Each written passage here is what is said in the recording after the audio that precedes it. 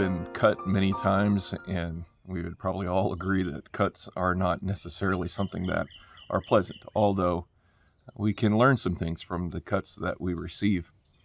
In Amos chapter 7, verse number 14, Amos is talking about God's call on his life, and he said before that he wasn't a prophet, he wasn't the son of a prophet, but he was a herdman and a gatherer of sycamore fruit.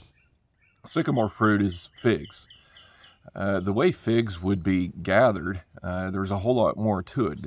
He would have to take care of them before then, and they would have to be cut in order to be ripened.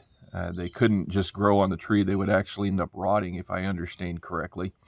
But they would have to be cut. And once they were cut, then they were allowed to ripen.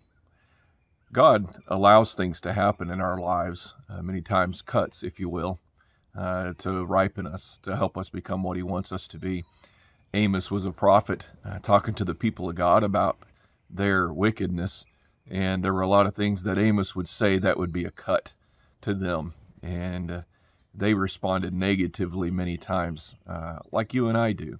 When we get the convicting power of God in our lives, the Holy Spirit working, we will push away, much like Paul kicking against the pricks.